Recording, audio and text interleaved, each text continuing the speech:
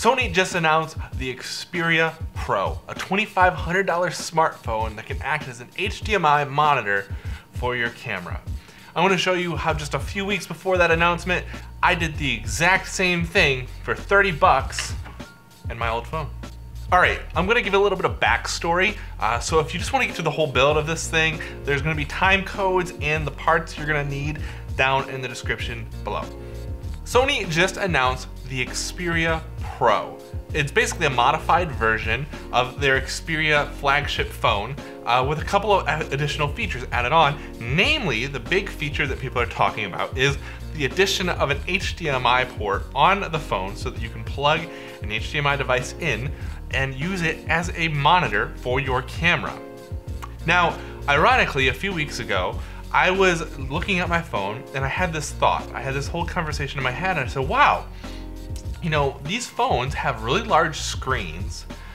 These screens are super high quality, they're super bright, they're super sharp, they're very crisp, they're very color accurate, and they're also in this tiny body, really well made, that has a built-in battery that lasts all day long.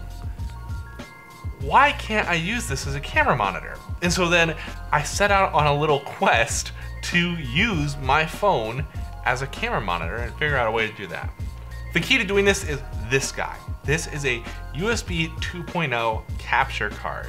Now, these guys are fairly new. They started popping up on Amazon around March last year, right when the whole pandemic started and everybody was shifting to online video.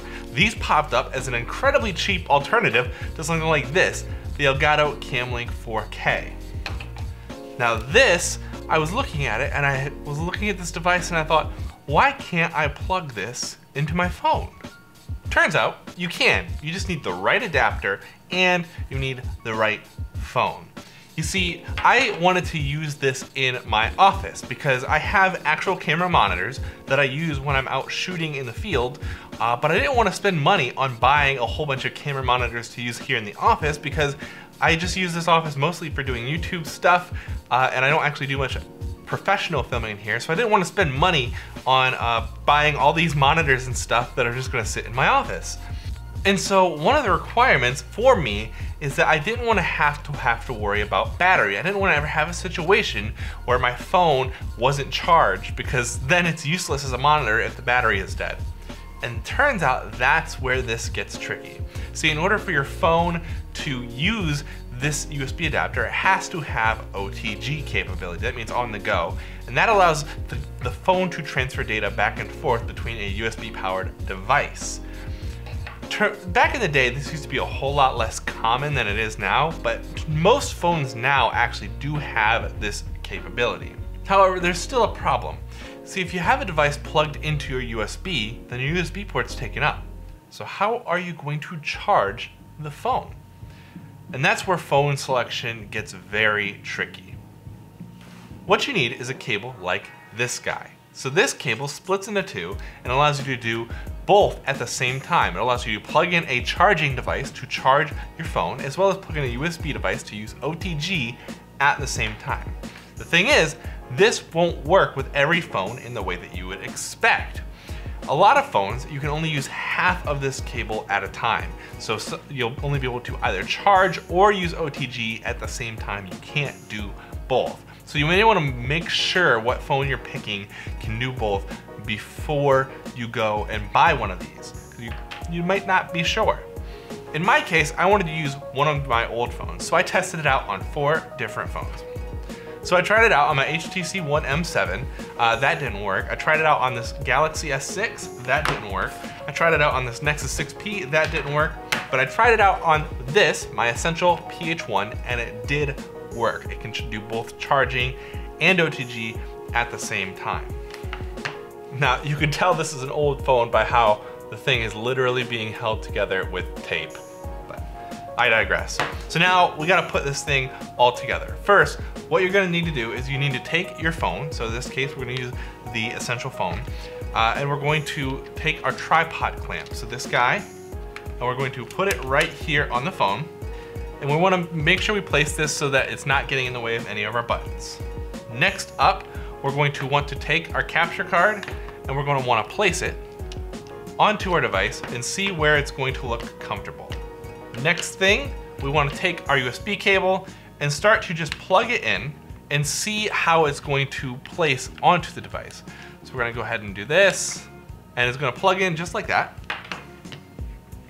And then what you wanna do is you wanna take 3M pads like I'm showing you here.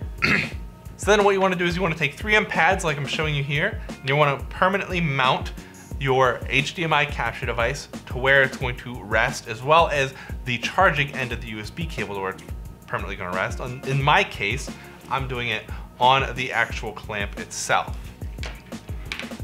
Now, all you have to do is plug everything in, plug in USB power, and you're good to go. Next, we need an app. What could we possibly use to watch an HDMI feed off a USB capture card? Turns out, endoscope apps. So endoscopes are just cameras that people use on phones all the time. And what you can actually do is use endoscope apps, and there's tons of them on the App Store, to plug in and view at a USB capture feed.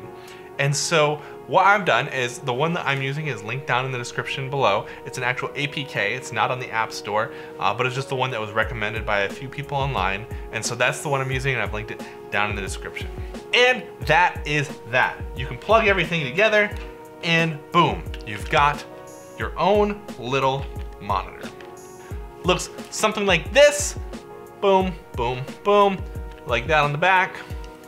And you're ready to go and have a fun time romping around with this little camera monitor powered off of battery.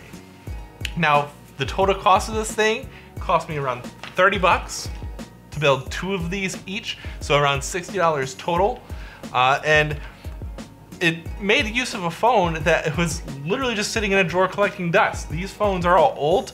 They're not phones I'm using anymore, and so I was able to make use of these old phones.